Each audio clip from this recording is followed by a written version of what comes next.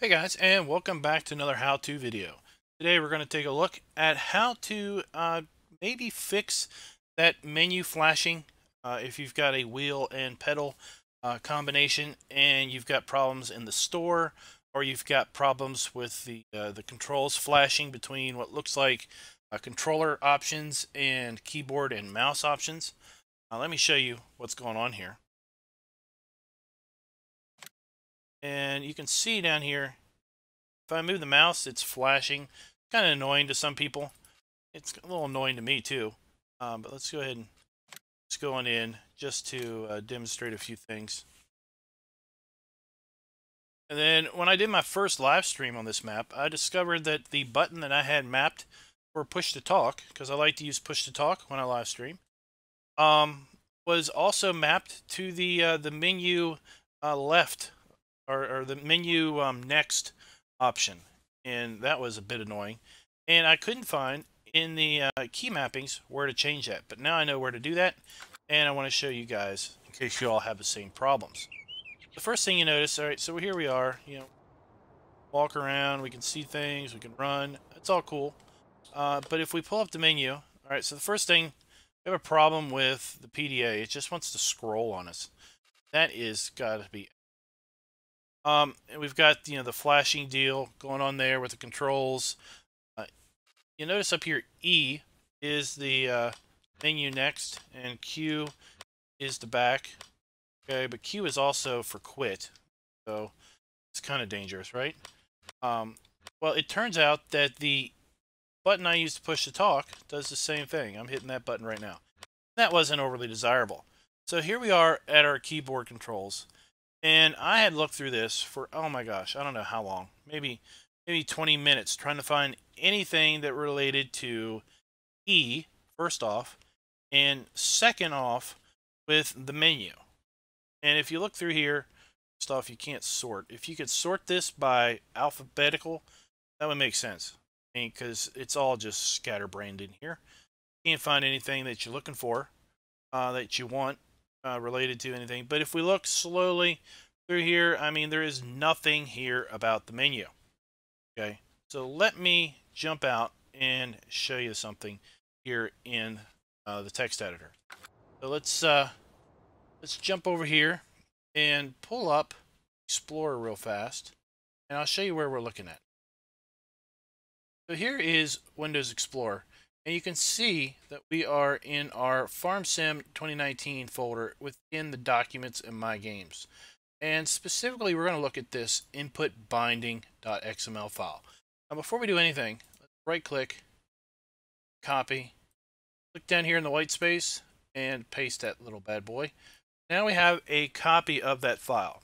So anything we change in the input binding.xml file going forward, we will have a backup in the case we actually mess something up. Let me exit the game here. Okay. Now we've exited the game all the way out. Let's bring up our Notepad++ of the input binding.xml. Alright, so here it is, the input binding.xml file. And this is basically all of the key bindings for the game, including the ones that are in that menu that we're looking at, but a heck of a lot more. You'll see here, we've got the action is jump. Okay, the keyboard mouse default is the space key, key_space. Then we have this other thing, this giant long string here. Okay, this string, if we scroll all the way down to the bottom, okay, we're going to see device. Here's that string again, and its name is basically Thrustmaster B677. That is the name that it gave for my wheel. I've got a Thrustmaster T150 wheel and pedal. So that is what it has basically given the name to that. And that's whenever we see this device string, it's referring to that wheel. Okay. So we can see here, activate hand tool is X, or the left mouse button, or button number 7, whatever button number 7 is on my wheel. Okay, well, specifically what I'm going to look for is, if we look for menu, okay, so we can see we've got menu, accept, activate, back, cancel, previous page, and next page. That's what we want to look at. Okay, so we have key is Q and E, and then we have input button 5 and 6. Okay, again on our wheel. Well, I don't want Q to be that, because I don't want to hit Q expecting the game to change the menu and end up quitting out on me. So I'm going to make the previous button, I'm going to make it Z. Okay, now, like I said, you got to be very careful with making these changes. I'm going to make the next button slash. Okay, and then I'm going to go down here to where, remember, this is where my wheel is. I'm going to delete this button binding because I don't want my wheel buttons to, you see, when I hit push to talk, I don't want it changing menus. Okay, so I'm just deleted very carefully button binding for my wheel for page, menu, previous, and next. Okay, but do notice I still have the quotes. Okay, very important. If you delete that quote, notice that now all of this changed color. Well, one of the reasons Notepad++ is real nice is because it's color coordinated. And if you mess something up, if you delete something by accident, you're going to notice things below it are going to change color. And that's kind of a good indicator that something is wrong. All right. So, we can pretty much just look through here and increase time scale, 7 and 8. Okay.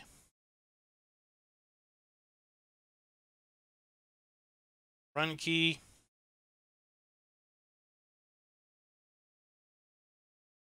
All right. We're going to save this. All we did was make that little change. Now we're going to go ahead and launch the game again.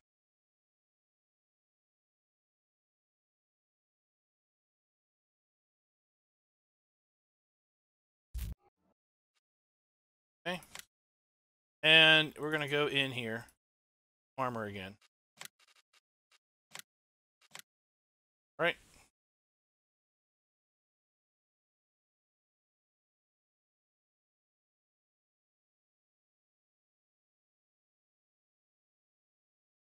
Start.